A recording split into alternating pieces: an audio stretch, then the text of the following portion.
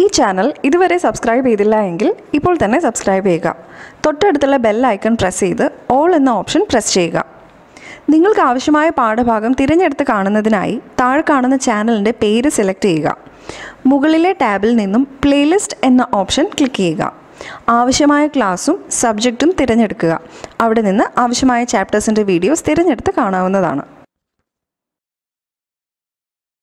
9th standard കെമിസ്ട്രിയുടെ structure of atom എന്ന ചാപ്റ്ററിൻ്റെ second പാർട്ടാണ് ഈ വീഡിയോ. ഫസ്റ്റ് പാർട്ടിൽ നമ്മൾ എന്താ പഠിച്ചത്? ഡാൾട്ടൺസ് ആറ്റോമിക് തിയറി എന്താണെന്നാണ് പഠിച്ചത് അല്ലേ? അപ്പോൾ ഇനി സെക്കൻഡ് പാർട്ടിൽ ഇപ്പം നമ്മൾ പഠിക്കുന്നു പാർട്ടിക്കിൾ സ്മോളർ ദാൻ ആറ്റംസ്, ആറ്റത്തേക്കാൾ ചെറിയ കണങ്ങൾ. ഇതാണ് നമ്മൾ പഠിക്കുന്നത്. അപ്പോൾ 1807 ഡാൾട്ടൺസ് ആറ്റോമിക് തിയറി എക്സിസ്റ്റ് ചെയ്യുമ്പോൾ തന്നെ വീണ്ടും മാറ്ററിനെ കുറിച്ചുള്ള സ്റ്റഡീസ് നടക്കുന്നുണ്ടായിരുന്നു. അതായത് പ്രത്യേകിച്ച് ഏറ്റവും ചെറിയ കണമായ ആറ്റംസിനെ വീണ്ടും ഡിവൈഡ് ചെയ്യാനാകുമോ, വീണ്ടും ഡിവൈഡ് ചെയ്താൽ എന്താണ് കിട്ടുന്നത്, അതിൻ്റെ ഉള്ളിൽ എന്താണ്, ആറ്റത്തിൻ്റെ ഉള്ളിൽ എന്താണ് എന്നൊക്കെയുള്ള രീതിയിലുള്ള സ്റ്റഡീസ് വീണ്ടും നടക്കുന്നുണ്ടായിരുന്നു. അത്തരത്തിൽ നടത്തിയ എക്സ്പെരിമെൻറ്റ്സിൻ്റെ ഒബ്സർവേഷൻ പലതും നേരത്തെ നമ്മൾ പഠിച്ച ഈ ഡാൾട്ടൺസ് ആറ്റോമിക് തിയറിക്ക് വിരുദ്ധമായാണ് കാണപ്പെട്ടത്. മനസ്സിലായോ? അപ്പോൾ ഡാൾട്ടൻ്റെ ആറ്റോമിക് തിയറി അടിസ്ഥാനപ്പെടുത്തിയിരുന്ന ഏറ്റവും വലിയൊരു കാര്യം എന്തായിരുന്നു? ഏത് പാർട്ടിക്കിളിൻ്റെയും ഏറ്റവും ചെറിയ കണം ആറ്റമാണെന്നും ആറ്റത്തെ വീണ്ടും വിഭജിക്കാനാവില്ല എന്നുമാണ് അദ്ദേഹത്തിൻ്റെ പറഞ്ഞ ആ 6 പോസ്റ്റുലേറ്റ്സിൻ്റെ 6 പോയിൻ്റ് ഇട്ട് നമ്മൾ പഠിച്ചല്ലോ. അപ്പോൾ 6 പോയിൻറ്റുകളുടെ ഏറ്റവും അടിസ്ഥാനമായ കാര്യം അതായിരുന്നു. പക്ഷേ എന്നാൽ അത് തെറ്റാണ്. വീണ്ടും ആറ്റത്തിനെ വിഭജിക്കാൻ കഴിയും, അഥവാ ആറ്റത്തിൻ്റെ ഉള്ളിൽ മറ്റെന്തൊക്കെയോ ഉണ്ട് എന്നുള്ള രീതിയിലുള്ള ഒബ്സർവേഷൻസാണ് പിന്നീട് നടത്തിയ പഠനങ്ങളിൽ ശാസ്ത്രജ്ഞന്മാർക്ക് കണ്ടെത്താനായത്. അതിലൊന്നാമതായിട്ട് നമ്മൾ 8ാം ക്ലാസ്സിൽ പഠിച്ച സ്റ്റാറ്റിക് ഇലക്ട്രിസിറ്റി എന്ന ചാപ്റ്റർ നമ്മൾ ഫിസിക്സിൽ പഠിച്ചിട്ടുണ്ടല്ലോ. അപ്പോൾ ആ സ്റ്റാറ്റിക് ഇലക്ട്രിസിറ്റിക്ക് എക്സാമ്പിളായിട്ട് നമ്മൾ പഠിച്ച പല ഒബ്സർവേഷൻസിൻ്റെയും റീസൺ ഇങ്ങനെയുള്ള സയൻറ്റിസ്റ്റുകൾ അന്വേഷിച്ച് പോയപ്പോൾ, അതായത് നമ്മൾ പഠിച്ചിട്ടുണ്ട് ഒരു കോമ്പ്, ഒരു ചീപ്പ് ഡ്രൈ ഹെയറിൽ അല്ലെങ്കിൽ ഡ്രൈ ആയിട്ടുള്ള മറ്റേതെങ്കിലും ഒരു ക്ലോത്തിലോ മറ്റോ ഉരച്ചിട്ട് അത് ചെറിയ പേപ്പർ കഷ്ണങ്ങളുടെ അടുത്ത് കൊണ്ടുവരുമ്പോൾ ആ പേപ്പർ കഷ്ണങ്ങൾ അതിൽ അട്രാക്റ്റഡ് ആവുന്നു. അതേപോലെ തന്നെ ബലൂണ് ഒരു ഡ്രൈ ഹെയറിലോ അല്ലെങ്കിൽ ഡ്രൈ ആയിട്ടുള്ളൊരു ക്ലോത്തിലോ മറ്റോ റബ്ബ് ചെയ്ത് കഴിഞ്ഞാൽ അത് ഇങ്ങനെ ഭിത്തിയിൽ ഒട്ടിപ്പിടിച്ചിരിക്കുന്നതായിട്ടും ആ രീതിയിൽ നമ്മൾ സ്റ്റാറ്റിക് ഇലക്ട്രിസിറ്റിയിൽ കണ്ടു. ഇങ്ങനെ 2 റബ്ബ് ചെയ്തതിന് ശേഷം ഇതേപോലെ 2 വസ്തുക്കൾ അട്രാക്റ്റഡ് ആവുന്നതായിട്ട് നമ്മൾ കണ്ടു അല്ലേ? അപ്പോൾ ആറ്റംസിനെ കുറിച്ച് ഡാൾട്ടൺസ് ആറ്റോമിക് തിയറിയിൽ നിന്ന് കിട്ടിയ അറിവുകൾ കൊണ്ട് മാത്രം ഇങ്ങനെയുള്ള അട്രാക്ഷൻ എന്ന പ്രതിഭാസം എങ്ങനെ നടക്കുന്നു എന്നുള്ളതിൻ്റെ കാരണം വിശദീകരിക്കാനായില്ല. മനസ്സിലായോ? അതായത് ആറ്റത്തെക്കാളും ചെറിയ കണങ്ങളില്ല, അല്ലെങ്കിൽ മാറ്ററിൻ്റെ ഏറ്റവും സൂക്ഷ്മമായ പാർട്ടിക്കിൾ ആറ്റമാണ് എന്നുള്ള ഒരു ഒബ്സർവേഷനിൽ നിന്ന് ഈ രീതിയിലുള്ളൊരു അട്രാക്ഷൻ എന്തുകൊണ്ടുണ്ടാവുന്നു എന്ന് വിശദമാക്കാൻ സാധിച്ചില്ല.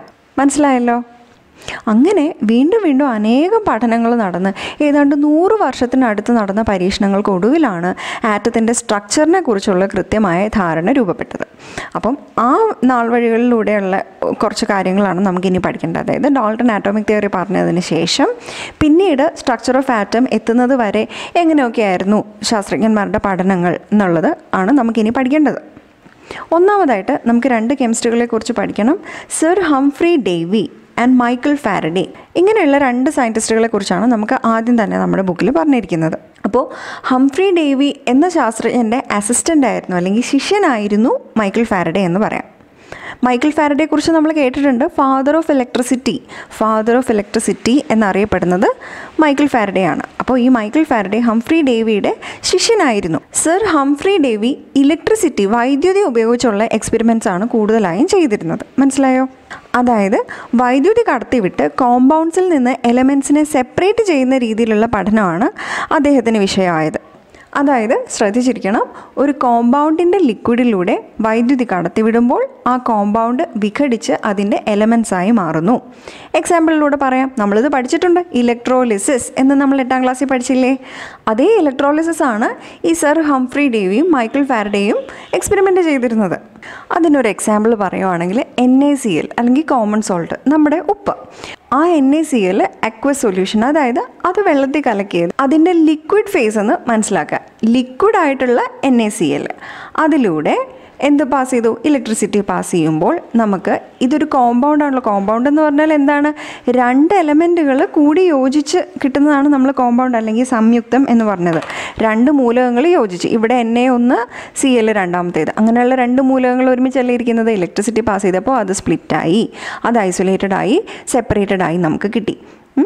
ഇതാണ് അവർ പഠിച്ചത്. അതേപോലെ ഈ NaCl മാത്രമല്ല, മറ്റൊരു കോമ്പൗണ്ട് ലിക്വിഡ് CuSO4, അതായത് കോപ്പർ സൾഫേറ്റ്, ഇതേപോലെ തന്നെ ഇലക്ട്രിസിറ്റി പാസ് ചെയ്യിക്കുമ്പോൾ Cu2+ SO4 ആണ് അതിന് നമുക്ക് ഐസൊലേറ്റ് ചെയ്ത് കിട്ടുന്നത്, അയോൺസ് ആയിട്ട്. ഈ കോപ്പർ സൾഫേറ്റ് ഇതേപോലെ ഒരു കോമ്പൗണ്ട് അല്ലേ. ചുരുക്കം പറഞ്ഞു കഴിഞ്ഞാൽ ഇതേപോലെയുള്ള ചില കോമ്പൗണ്ടുകളുടെ ലിക്വിഡിലൂടെ ഇലക്ട്രിസിറ്റി പാസ് ചെയ്യിച്ച് ഇതിനെ സ്പ്ലിറ്റ് ചെയ്ത് ഐസൊലേറ്റ് ചെയ്യിക്കാനായി സാധിക്കുന്നു എന്ന് മനസ്സിലാക്കി. ഇത് ആരുടെ പഠനമാണ് നമ്മൾ പഠിക്കുന്നത്? Sir Humphrey ഡേവിയുടെയും Michael ഫാരഡേയുടെയും. അപ്പോൾ അവർ കൂടുതലായിട്ടും പഠിച്ചിരുന്നത് ഇതേപോലുള്ള ഇലക്ട്രോലിസിസിൻ്റെ കാര്യങ്ങളാണ്. ഇങ്ങനെയുള്ള ഇലക്ട്രോലിസിസിനെ കുറിച്ച് കൂടുതലായി പഠനം നടത്തി ഫാരഡേസ് ലോ ഓഫ് ഇലക്ട്രോലിസിസ് എന്നുള്ള പേരിൽ ലോ വരെ പ്രപ്പോസ് ചെയ്ത ആളാണ് മൈക്കിൾ ഫാരഡേ. അപ്പോൾ ഈ രണ്ട് ശാസ്ത്രജ്ഞന്മാരുടെ പഠനത്തിൻ്റെ ഒടുവിൽ അവർക്ക് മനസ്സിലായ ഒരു കാര്യം എന്താണെന്ന് പറഞ്ഞാൽ, ഇതേപോലെ ലിക്വിഡിലൂടെ ഇലക്ട്രിസിറ്റി പാസ് ചെയ്യിക്കുമ്പോൾ ആ കോമ്പൗണ്ടിൻ്റെ എലമെൻറ്റ്സ് ഇതേപോലെ സെപ്പറേറ്റഡ് ആകുന്നു എന്ന് പറഞ്ഞാൽ അതിൻ്റെ അർത്ഥം സബ്സ്റ്റൻസുകളിൽ ഇലക്ട്രിക് ചാർജിൻ്റെ പ്രസൻസ് ഉണ്ട് എന്നാണ് അവർ മനസ്സിലാക്കിയത്. വളരെ ഇമ്പോർട്ടൻ്റ് ആണ്. സർ ഹംഫ്രി ഡേവിയും മൈക്കിൾ ഫാരഡേയും ഇലക്ട്രോലിസിസ് നടത്തി, ഇതേപോലെ ഇലക്ട്രോലിസിസ് നടത്തി ഇങ്ങനെ എലമെൻറ്റ്സിനെ സെപ്പറേറ്റഡ് ആക്കി കിട്ടിയപ്പോൾ അവരതിൽ നിന്ന് മനസ്സിലാക്കിയ കാര്യം എന്താണ്? സബ്സ്റ്റൻസുകളിൽ ഇലക്ട്രിക് ചാർജിൻ്റെ പ്രസൻസ് ഉണ്ട് എന്നുള്ള വളരെ വലിയൊരു ഒബ്സർവേഷൻ അവർക്ക് മനസ്സിലാക്കിയെടുക്കാനായി സാധിച്ചു. അതായത് presence of 2 types of electric charge in substance. ഇതേപോലുള്ള സബ്സ്റ്റൻസുകളിൽ 2 തരം ഇലക്ട്രിക് ചാർജുകൾ പ്രസൻ്റ് ആണ് എന്നുള്ള വളരെ വലിയൊരു ഒബ്സർവേഷൻ അവർക്ക് ഉണ്ടാക്കിയെടുക്കാനായി സാധിച്ചു. അവർ ആ ചാർജുകൾക്ക് പേരൊന്നും കൊടുത്തിരുന്നില്ല, പക്ഷേ 2 തരം ഇലക്ട്രിക് ചാർജുകളുണ്ടെന്ന് മനസ്സിലാക്കി. ഇങ്ങനെ സബ്സ്റ്റൻസുകളിൽ പ്രസൻ്റായ ഇവരിപ്പോൾ കണ്ടുപിടിച്ച തരത്തിലുള്ള 2 തരം ഇലക്ട്രിക് ചാർജസ് സബ്സ്റ്റൻസുകളിൽ ഉള്ളതാണ് കെമിക്കൽ റിയാക്ഷൻ സംഭവിക്കാനുള്ള കാരണം എന്നും അവർ മനസ്സിലാക്കിയെടുത്തു. പിടികിട്ടിയോ? അതായത് ഇവർ ഇലക്ട്രോലിസിസ് നടത്തി സബ്സ്റ്റൻസുകളിൽ 2 തരം ഇലക്ട്രിക് ചാർജുകളുണ്ടെന്ന് കണ്ടുപിടിച്ചു. അങ്ങനെയുള്ള ഇലക്ട്രിക് ചാർജുകളാണ് കെമിക്കൽ റിയാക്ഷൻ സംഭവിക്കാൻ കാരണം എന്നും അവർ മനസ്സിലാക്കിയെടുത്തു. പക്ഷേ സർ ഹംഫ്രി ഡേവിയുടെ കയ്യിലും മൈക്കിൾ ഫാരഡേയുടെ കയ്യിലും പ്രൂവ് ചെയ്യാനുള്ള തെളിവുകളൊന്നും ഉണ്ടായിരുന്നില്ല. അതായത് ഈ ഒരു ഇലക്ട്രോലിസിസ് നടക്കാനുള്ള കാരണം എന്താണെന്ന് കൃത്യമായി എക്സ്പ്ലെയിൻ ചെയ്യാൻ അവർക്ക് കഴിഞ്ഞില്ല. മനസ്സിലായോ? വളരെ വലിയൊരു ഒബ്സർവേഷൻ നടത്തി, പക്ഷേ എങ്ങനെയാണ് ഇങ്ങനെയുള്ള 2 തരം ഇലക്ട്രിക് ചാർജുകൾ സബ്സ്റ്റൻസിൻ്റെ ഉള്ളിലുണ്ടാവുന്നത് അല്ലെങ്കിൽ ആറ്റത്തിൻ്റെ ഉള്ളിലുണ്ടാവുന്നതെന്ന് പ്രൂവ് ചെയ്യാനായി അല്ലെങ്കിൽ കൂടുതൽ കാര്യങ്ങൾ അതിനെക്കുറിച്ച് പറയാനായി അവർക്ക് സാധിച്ചില്ല. പിന്നീടും പല കെമിസ്റ്റുകൾ വന്നു, പലതരത്തിലുള്ള എക്സ്പെരിമെൻറ്റ്സ് നടത്തി. അതെല്ലാം നമ്മുടെ ബുക്കിലുണ്ട്. സ്റ്റെപ്പ് ബൈ സ്റ്റെപ്പായിട്ട് അവർ നടത്തിയ പരീക്ഷണങ്ങളൊക്കെ ഉണ്ട്. അപ്പോൾ അതൊക്കെ വെറുതെ ഒന്ന് വായിച്ച് മനസ്സിലാക്കുക. അതായത് പിന്നീട് വന്ന ഒത്തിരി ശാസ്ത്രജ്ഞന്മാരും ഇതേപോലെ തന്നെ ഒത്തിരി മഹത്തായ ഒബ്സർവേഷൻസും ഒത്തിരി എക്സ്പെരിമെൻറ്റ്സും ഒക്കെ അവർ നടത്തിയിരുന്നു. ഒത്തിരി നിരീക്ഷണങ്ങളൊക്കെ അവർ നടത്തിയിരുന്നു. ഒത്തിരി കാര്യങ്ങൾ അതിലൂടെ മനസ്സിലാക്കാനും ശാസ്ത്രലോകത്തിന് കഴിഞ്ഞിരുന്നു. അതായത് നമ്മുടെ ടെക്സ്റ്റ് ബുക്കിൽ പിന്നീടുള്ള ആളുകളുടെ പേര് ഒരു ബ്ലൂ കളർ ബോക്സിൽ കൊടുത്തിട്ടുണ്ടല്ലോ, അത് നമ്മൾ ഒന്ന് വായിച്ചിരിക്കണം. അതായത് Heinrich ഗീൽസ്, ജൂലിസ് plucker, William Crookes, Eugene ഗോൾസ്റ്റൺ, William റോൺഗൻ തുടങ്ങി 3-4 ശാസ്ത്രജ്ഞന്മാരുടെ പേരുകൾ കൊടുത്തിട്ടുണ്ട്. അവർ നടത്തിയ എക്സ്പെരിമെൻറ്റ്സും നമ്മൾ മനസ്സിലാക്കിയിരിക്കണം. ഇതിനൊക്കെ ഒടുക്കം JJ തോംസൺ എന്ന പേരുള്ള ഒരു സയൻറ്റിസ്റ്റാണ് ആറ്റമിനെ ഡിവൈഡ് ചെയ്യാൻ കഴിയുമെന്നും ആറ്റമിൻ്റെ ഉള്ളിൽ ഉണ്ടാകാൻ സാധ്യതയുള്ള ഏകദേശം സ്ട്രക്ചർ ഇന്നതാണെന്ന് പറഞ്ഞ ഒരു സ്ട്രക്ചർ മുന്നോട്ട് വെച്ചതും അതിൻ്റെ ഒരു ഘടന ഇന്നതായിരിക്കാൻ സാധ്യതയുണ്ട് എന്ന് പറഞ്ഞൊരു അതിൻ്റെ ഒരു ഷേപ്പ് എങ്ങനെയായിരിക്കും എന്നൊക്കെ പറയാൻ കഴിഞ്ഞ ഒരു ശാസ്ത്രജ്ഞൻ JJ തോംസൺ ആണ്. അതുകൊണ്ട് നമ്മൾ കൂടുതൽ ഇമ്പോർട്ടൻ്റ് ആയിട്ട് JJ തോംസൻ്റെ കണ്ടുപിടുത്തങ്ങളെക്കുറിച്ച് നമുക്ക് പഠിക്കണം. എങ്കിലും അതിനു മുന്നേ ഇപ്പോൾ പറഞ്ഞ കുറച്ച് സയൻറ്റിസ്റ്റുകളുടെ പേര് പറഞ്ഞല്ലോ, അവർ പഠിച്ചതിൻ്റെ ഒരു അടിസ്ഥാനത്തിലാണ് JJ തോംസൺ ഇത് കണ്ടുപിടിക്കാൻ സാധിച്ചത്. അതായത് ഇതിനു മുന്നേ നമ്മൾ പറഞ്ഞ ആ സയൻറ്റിസ്റ്റുകളൊക്കെ ഉപയോഗിച്ച ഒരു സംഗതിയുണ്ട്, വാക്വം ട്യൂബ് അഥവാ ഡിസ്ചാർജ് ട്യൂബ്. അതിൻ്റെ ഒരു രൂപാന്തരപ്പെട്ട വേർഷനാണ് കാഥോഡ് റേ ട്യൂബ്. ഇങ്ങനെയുള്ള ഒരു ഇൻസ്ട്രുമെൻ്റ് ഉപയോഗിച്ചാണ് കൂടുതലായ പഠനങ്ങൾ നടന്നത്. നമുക്ക് പഠിക്കാനില്ലെങ്കിലും ഈ ഡിസ്ചാർജ് ട്യൂബ് അഥവാ വാക്വം ട്യൂബ് എന്താണെന്ന് നമ്മൾ ജസ്റ്റ് ഒന്ന് മനസ്സിലാക്കണം. കാരണം അതിൻ്റെ സഹായത്തോടെയാണ് JJ തോംസണും ആറ്റത്തിൻ്റെ ഒരു രൂപഘടന പറയാൻ സാധിച്ചത്. അതായത് ഇപ്പം നമ്മൾ പഠിക്കാൻ പോകുന്നത് ഡിസ്ചാർജ് ട്യൂബിനെ കുറിച്ചാണ്. നമുക്ക് പഠിക്കണ്ട എങ്കിലും ഇത് ജസ്റ്റ് ഒന്ന് മനസ്സിലാക്കിയിരിക്കണം. അപ്പോൾ ഇത് പഠിക്കേണ്ടെങ്കിലും ഇവരെല്ലാം പഠനത്തിനായിട്ട് എക്സ്പെരിമെൻറ്റ് ചെയ്യാൻ ഉപയോഗിച്ച ഒരു ഇൻസ്ട്രുമെൻ്റ് എന്ന രീതിയിൽ നമ്മൾ ഇതിനെ ഒന്ന് പരിചയപ്പെട്ടിരിക്കണം. ഇതാണ് ഒരു ബേസിക് ഡിസ്ചാർജ് ട്യൂബ് അഥവാ ഒരു വാക്വം ട്യൂബ്. അത് പേര് സൂചിപ്പിക്കുന്നത് പോലെ തന്നെ ഈ ബ്ലാക്ക് കളറിൽ ഇത് കണ്ടോ, അത് ഒരു ഗ്ലാസ് ട്യൂബാണ്. ഗ്ലാസ് കൊണ്ട് ഉണ്ടാക്കിയ ഒരു ട്യൂബാണ് ഈ കറുത്ത മഷി കൊണ്ട് വരച്ചിരിക്കുന്നത്. പിന്നെ ആനോഡെന്നും കാത്തോഡെന്നും 2 ഇലക്ട്രോഡുകളുണ്ട്. ഇലക്ട്രോഡ് എന്താണെന്നൊക്കെ നമ്മൾ 8ാം ക്ലാസ്സിൽ പഠിച്ചിട്ടുണ്ട്. ഒന്നുമില്ല, ഇവിടെ ഒരു മെറ്റൽ പ്ലേറ്റ്, ഇവിടെ ഒരു മെറ്റൽ പ്ലേറ്റ് കണ്ടോ, അതിന് കാത്തോഡെന്നും ഇവിടുത്തെ മെറ്റൽ പ്ലേറ്റിന് ആനോഡെന്നും വിളിക്കുന്നു. അതേപോലെ തന്നെ ഈ കാത്തോഡിലേക്ക് ഒരു ഹീറ്റർ, ചൂടാക്കാൻ വേണ്ടിയിട്ട് ഒരു ഹീറ്റർ കണക്ട് ചെയ്തിട്ടുണ്ട്. വെറുതെ മനസ്സിലാക്കിയാൽ മതി, ഓക്കെ, ഒത്തിരി കാര്യമായിട്ടൊന്നും വേണ്ട, ജസ്റ്റ് ഇവരെന്താ ചെയ്തതെന്ന് നമുക്കൊന്ന് മനസ്സിലാവാൻ വേണ്ടിയിട്ട്. എന്നിട്ട് ഈ കാത്തോഡിലേക്ക് നമ്മൾ ഇത് ബാറ്ററി ആണെന്ന് നമ്മൾ പഠിച്ചിട്ടുണ്ടല്ലോ. ബാറ്ററിയുടെ ഈ ചെറിയ വര വരയ്ക്കുന്നത് ബാറ്ററിയുടെ നെഗറ്റീവ് ടെർമിനലാണെന്നും ഈ നീണ്ടിരിക്കുന്ന വര പോസിറ്റീവ് ടെർമിനലാണെന്നും നമ്മൾ പഠിച്ചിട്ടുണ്ട്. അപ്പം ആനോഡിലേക്ക് നമ്മൾ പോസിറ്റീവ് ടെർമിനൽ കണക്ട് ചെയ്യും, കാത്തോഡിലേക്ക് നമ്മൾ നെഗറ്റീവ് ടെർമിനലും കണക്ട് ചെയ്യും. ഇതൊക്കെ നമ്മൾ 8ാം ക്ലാസ്സിൽ പഠിച്ചിട്ടുണ്ട്. അപ്പോൾ അതേപോലുള്ള ഒരു ബേസിക് കാര്യം മാത്രമേ ഇവിടെ ഉള്ളൂ. ഇനി ശ്രദ്ധിക്കൂ, ഇതിനെ ഡിസ്ചാർജ് ട്യൂബ് അല്ലെങ്കിൽ വാക്വം ട്യൂബ് എന്നല്ലേ വിളിക്കുന്നത്? എന്തുകൊണ്ടാണ് വാക്വം? വാക്വം എന്ന് പറഞ്ഞാൽ എന്താണ്? ഒരു ശൂന്യമായ അവസ്ഥ എന്നല്ലേ വാക്വത്തിൻ്റെ അർത്ഥം. അതായത് ഈ ട്യൂബിൻ്റെ ഉള്ളിൽ വാക്വമാണ് അഥവാ ലോ പ്രഷറാണ് എന്നാണ് അതിൻ്റെ അർത്ഥം. ഈ ട്യൂബിൻ്റെ ഉള്ളിൽ ലോ പ്രഷർ ഗ്യാസ് ആണ് എന്ന് പറഞ്ഞാൽ അതിൻ്റെ അർത്ഥം എന്താ? നമ്മൾ എന്തെങ്കിലും ഒരു പമ്പോ എന്തെങ്കിലും ഒരു വാക്വം പമ്പോ എന്തെങ്കിലും യൂസ് ചെയ്ത് ഈ ട്യൂബിൻ്റെ ഉള്ളിൽ നിന്ന് ഗ്യാസിനെ പമ്പ് ചെയ്ത് പുറത്തേക്ക് കളയുകയാണ് എന്നാണ് അതിൻ്റെ അർത്ഥം. അതായത് പുറത്തൊക്കെ എന്തുമാത്രം ഗ്യാസ് മോളിക്യൂൾസ് ഉണ്ടോ അതിനേക്കാളൊക്കെ വളരെ കുറവ് മാത്രമേ ഇതിൻ്റെ ഉള്ളിൽ ഉണ്ടാകുള്ളൂ. മനസ്സിലായോ? അതാണ് ഇതിൻ്റെ ഉള്ളിൽ ലോ പ്രഷർ ഗ്യാസ് നിറച്ചിരിക്കുന്നു എന്ന് പറഞ്ഞതിൻ്റെ അർത്ഥം. അതായത് ഇതിൻ്റെ പുറത്തൊക്കെ നമ്മളൊരു ചെറിയ ഒരു യൂണിറ്റ് ഏരിയ എടുത്തു കഴിഞ്ഞാൽ അതിനകത്തൊരു എത്ര 1000 മോളിക്യൂൾസ് ഉണ്ടാകുമെന്ന് വിചാരിക്കൂ. എന്നാൽ അതിൻ്റെ വളരെ കുറവ്, ഇവിടെ ഒരു യൂണിറ്റ് ഏരിയ എടുത്താൽ വളരെ കുറച്ച് മാത്രമേ ഉണ്ടാകുള്ളൂ. അതായത് ബാക്കിയെല്ലാം നമ്മൾ പമ്പ് ചെയ്ത് പുറത്തേക്ക് കളഞ്ഞു. മനസ്സിലായോ? അതായത് ഇതിൻ്റെ ഉള്ളിൽ ഗ്യാസ് മോളിക്യൂൾസിൻ്റെ എണ്ണം വളരെ കുറേ നമ്മൾ പമ്പ് ചെയ്ത് പുറത്തേക്ക് കളഞ്ഞു. മനസ്സിലായല്ലോ? അതായത് ഒന്നാമത്തെ കാര്യം മനസ്സിലാക്കേണ്ടത്, ഈ വാക്വം ട്യൂബിൻ്റെ ഉള്ളിൽ ലോ പ്രഷറാണ്. ഇങ്ങനെയുള്ള അവസ്ഥയിൽ നമ്മൾ ഈ ബാറ്ററി ഓൺ ചെയ്യുന്നു, അതായത് പവർ ഓൺ ചെയ്യുന്നു, കറണ്ടിനെ പാസ് ചെയ്യാനായിട്ട് അനുവദിക്കുന്നു.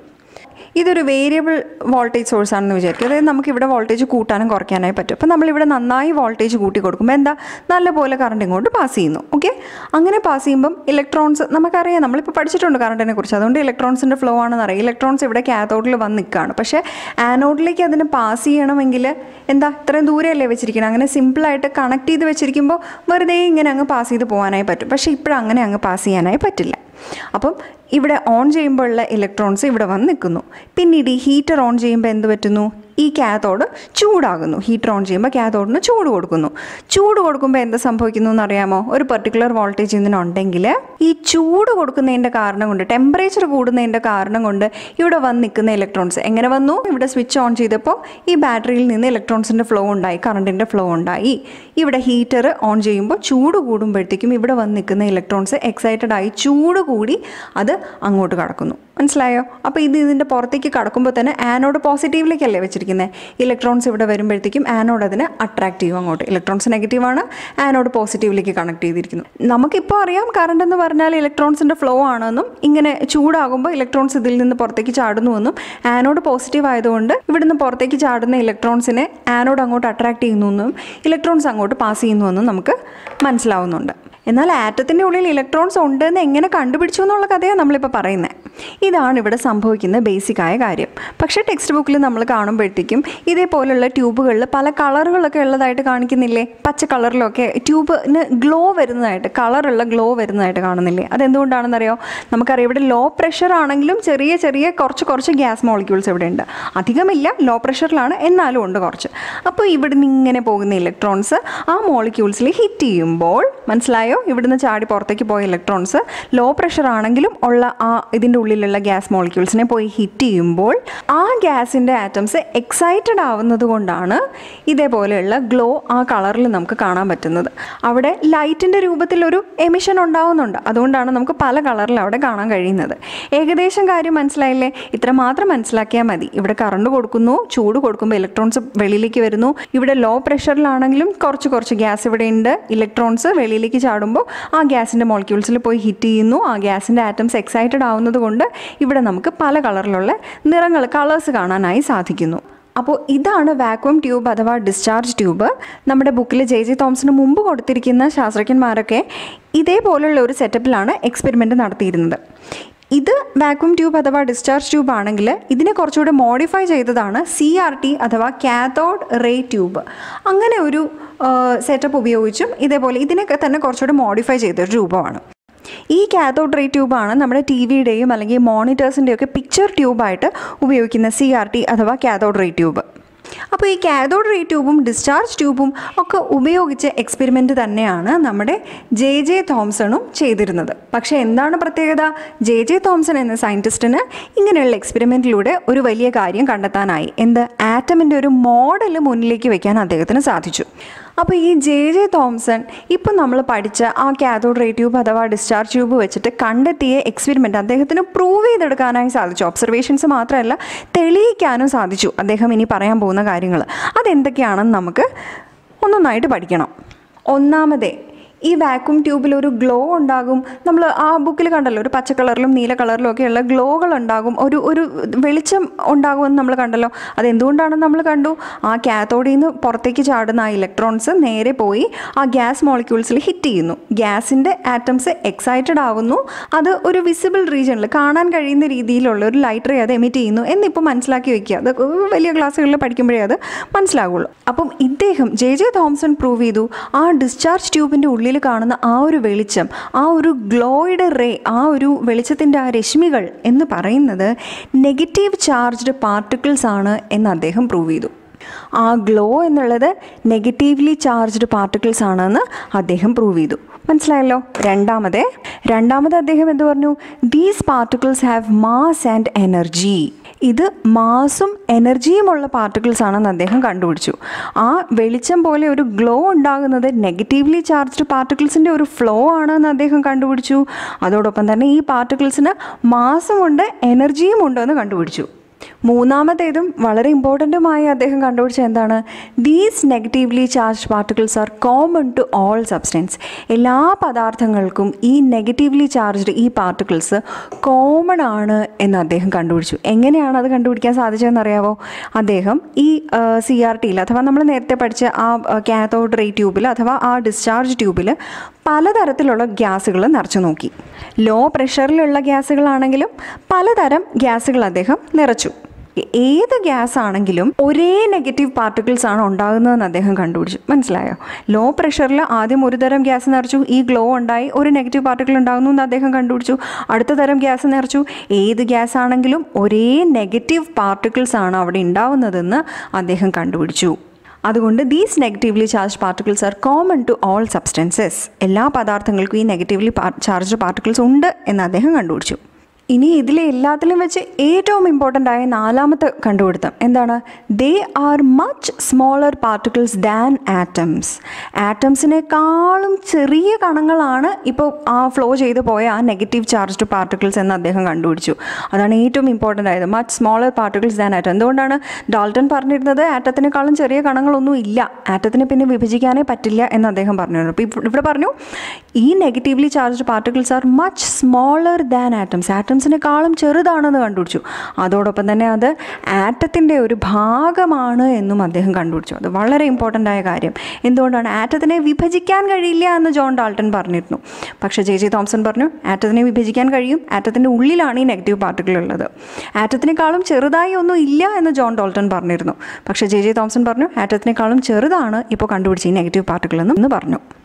എന്നിട്ട് ഏറ്റവും അവസാനം ഈ പ്രോപ്പർട്ടീസൊക്കെ ഉള്ള ഈ നെഗറ്റീവ്ലി ചാർജ്ഡ് പാർട്ടിക്കിൾസിന് അദ്ദേഹം ഒരു പേരിട്ടു. എന്താണ് പേരിട്ടത്? ഇലക്ട്രോൺ എന്ന് പേരിട്ടു. അതായത് ആറ്റത്തിൻ്റെ ഉള്ളിലുള്ള നെഗറ്റീവ്ലി ചാർജ്ഡ് പാർട്ടിക്കിൾസിന് അദ്ദേഹം ഇലക്ട്രോൺ എന്ന് പേരിട്ടു. അതുകൊണ്ട് ഇലക്ട്രോൺ കണ്ടുപിടിച്ചത് ആരാണ്? JJ തോംസൺ ആണ്. ആറ്റത്തിൻ്റെ ഉള്ളിൽ ആറ്റത്തിനെ വീണ്ടും ഫർദർ ഡിവൈഡ് ചെയ്ത് കഴിഞ്ഞാൽ അതിൻ്റെ ഉള്ളിലെ നെഗറ്റീവ്ലി ചാർജ്ഡ് ആയ പാർട്ടിക്കിൾ ഉണ്ട് എന്ന് കണ്ടുപിടിച്ചതും ആ നെഗറ്റീവ്ലി ചാർജ്ഡ് പാർട്ടിക്കിളിന് ഇലക്ട്രോൺ എന്ന് പേരിട്ടതും ആരാണ്? JJ തോംസൺ ആണ്. അത് നന്നായി ഓർത്തു വയ്ക്കുക. JJ തോംസൺ ഇലക്ട്രോൺസിനെ കണ്ടുപിടിക്കുക മാത്രമല്ല ചെയ്തത്, അദ്ദേഹം എന്ത് ചെയ്തു എന്നും കൂടെ നമ്മൾ പറഞ്ഞിരുന്നു. അദ്ദേഹം ആറ്റമിൻ്റെ ഒരു സ്ട്രക്ചർ ഉണ്ടാക്കുകയും കൂടെ ചെയ്തു. അതായത് ഏകദേശം ആറ്റത്തിൻ്റെ ഒരു ഘടന എങ്ങനെ ആയിരിക്കും, അതിൻ്റെ ഒരു മോഡൽ, ഒരു മാതൃക അദ്ദേഹം ഉണ്ടാക്കി കാണിക്കുകയും ചെയ്തു. അപ്പോൾ JJ തോംസൺ ഉണ്ടാക്കിയ ആറ്റത്തിൻ്റെ മോഡൽ എന്താണെന്നും കൂടെ നമുക്ക് കാണണം. അദ്ദേഹം ഇലക്ട്രോൺസ്, ആറ്റത്തിൻ്റെ ഉള്ളിലെ നെഗറ്റീവ്ലി ചാർജായ ഇലക്ട്രോൺസ് അതിൻ്റെ അകത്ത് അവിടെ ഉണ്ടെന്ന് അദ്ദേഹം കണ്ടുപിടിച്ചു. അപ്പോൾ അദ്ദേഹം അതനുസരിച്ച് സ്ട്രക്ചർ ഉണ്ടാക്കിയത് ഇങ്ങനെയാണ്. അദ്ദേഹം പറഞ്ഞത് ആറ്റം എന്നത് ഇതാണ് ആറ്റമെങ്കിൽ ആറ്റം എന്നത് ഒരു പോസിറ്റീവ് ക്ലൗഡാണെന്ന് അദ്ദേഹം പറഞ്ഞു. അതായത് നെഗറ്റീവ് ചാർജ് ഉണ്ടെന്ന് അദ്ദേഹം കണ്ടുപിടിച്ചു, എന്നാൽ പോസിറ്റീവ് ചാർജിൻ്റെ ഒരു ക്ലൗഡ്, ഒരു പുക പോലെ അല്ലെങ്കിൽ ഒരു ക്ലൗഡ് പോലെ പോസിറ്റീവ് ചാർജ് ആറ്റത്തിൻ്റെ ഉള്ളിലുണ്ട് എന്ന് അദ്ദേഹം പറഞ്ഞു. എന്നിട്ട് അദ്ദേഹം ഇപ്പോൾ കണ്ടുപിടിച്ച ആ നെഗറ്റീവ്ലി ചാർജ്ഡ് പാർട്ടിക്കിൾസ് അതിൽ എംബഡഡ് ചെയ്തിരിക്കുകയാണെന്ന് പറഞ്ഞു. എംബഡ് ചെയ്യുക എന്ന് പറഞ്ഞാൽ അതിൽ ആഴ്ത്തി വയ്ക്കുക, അവിടെയായിട്ട് വിതറിയിട്ടതുപോലെ നെഗറ്റീവ്ലി ചാർജ്ഡ് പാർട്ടിക്കിൾസ് അവിടെയായി ഉണ്ട്. ഈ ചുമല കളറിൽ കാണിച്ചിരിക്കുന്നത് ഇലക്ട്രോൺസ്, അദ്ദേഹം കണ്ടുപിടിച്ച നെഗറ്റീവ്ലി ചാർജ്ഡ് പാർട്ടിക്കിൾസ്. ഏകദേശം ഇതാണ് അദ്ദേഹം പ്രപ്പോസ് ചെയ്ത ആറ്റമിൻ്റെ മോഡൽ. അതായത് ഒരു പോസിറ്റീവ് ക്ലൗഡിൽ, മൊത്തത്തിൽ ഒരു ക്ലൗഡ് പോലെ ഒരു പോസിറ്റീവ് ചാർജ് ഉണ്ടെങ്കിൽ നെഗറ്റീവ്ലി ചാർജ്ഡായ ഇലക്ട്രോൺസ് അവിടെയായി എംബഡഡ് ചെയ്തിരിക്കുന്നത് പോലെ, അവിടെയായി ആഴ്ത്തി വെച്ചിരിക്കുന്നത് പോലെ. അതായത് അദ്ദേഹം പറഞ്ഞത് ആറ്റത്തിൻ്റെ ഉള്ളിൽ electrons seeds in A water melon പോലെ, അതായത് ഒരു തണ്ണിമത്തൻ്റെ ഉള്ളിൽ കുരു എങ്ങനെയാണോ കിടക്കുന്നത്, കണ്ടോ, അവിടെയായിട്ട് റാൻഡമായിട്ട്, അതേപോലെയാണ് ആറ്റത്തിൻ്റെ ഉള്ളിൽ ഇലക്ട്രോൺസ് കിടക്കുന്നതെന്ന് അദ്ദേഹം പറഞ്ഞു. അതായത് like seeds in A water melon. അതല്ലെങ്കിൽ അദ്ദേഹത്തിൻ്റെ ഈ ഒരു model of ആറ്റത്തിനെ plum pudding model എന്നും വിളിക്കുന്നു. പ്ലം പുഡിംഗ് മോഡൽ എന്തുകൊണ്ടാണ് അങ്ങനെ വിളിക്കുന്നത്? ഒരു പ്ലം കേക്കിലോ അല്ലെങ്കിൽ ഒരു പുഡിങ്ങിലോ ഒക്കെ ഡ്രൈ ഫ്രൂട്ട്സ് ഒക്കെ ഇടുന്നത് പോലെ അവിടെയായിട്ട് ചെതറി ഇലക്ട്രോൺസ് കിടക്കുന്നു. ആ ഒരു മാതൃകയിലുള്ള ഒരു ആറ്റമിൻ്റെ മോഡലാണ് അദ്ദേഹം ഉണ്ടാക്കിയത്.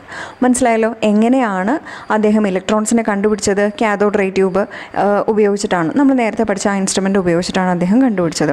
അദ്ദേഹം കണ്ടുപിടിച്ച ആ നെഗറ്റീവ്ലി ചാർജ്ഡ് പാർട്ടിക്കിൾസിൻ്റെ സവിശേഷതകൾ എങ്ങനെയാണത് കണ്ടുപിടിച്ചതെന്ന് നമ്മൾ പഠിച്ചു. അതിനെ അദ്ദേഹം ഇലക്ട്രോൺ എന്ന് പേരിട്ടു എന്ന് പഠിച്ചു. ആ ഇലക്ട്രോൺസ് കണ്ടുപിടിച്ചതിലൂടെ അദ്ദേഹം പ്രപ്പോസ് ചെയ്ത ആറ്റമിൻ്റെ മോഡൽ അഥവാ plum pudding model. Electrons are embedded in A cloud of positive charge like seeds in A വാട്ടർമെലൻ്റെ കുരു പോലെ ഒരു പോസിറ്റീവ് ക്ലൗഡിൽ ഇലക്ട്രോൺസ് കിടക്കുന്നു. അദ്ദേഹത്തിൻ്റെ പ്ലം പുഡിംഗ് മോഡൽ ഓഫ് ആറ്റവും നമ്മൾ പഠിച്ചു. ഏർണസ്റ്റ് റൂദർഫോർഡിൻ്റെ എക്സ്പെരിമെൻറ്റും അദ്ദേഹം കണ്ടുപിടിച്ച എന്തോ ആണെന്നും നമുക്ക് അടുത്ത വീഡിയോയിൽ പഠിക്കാം.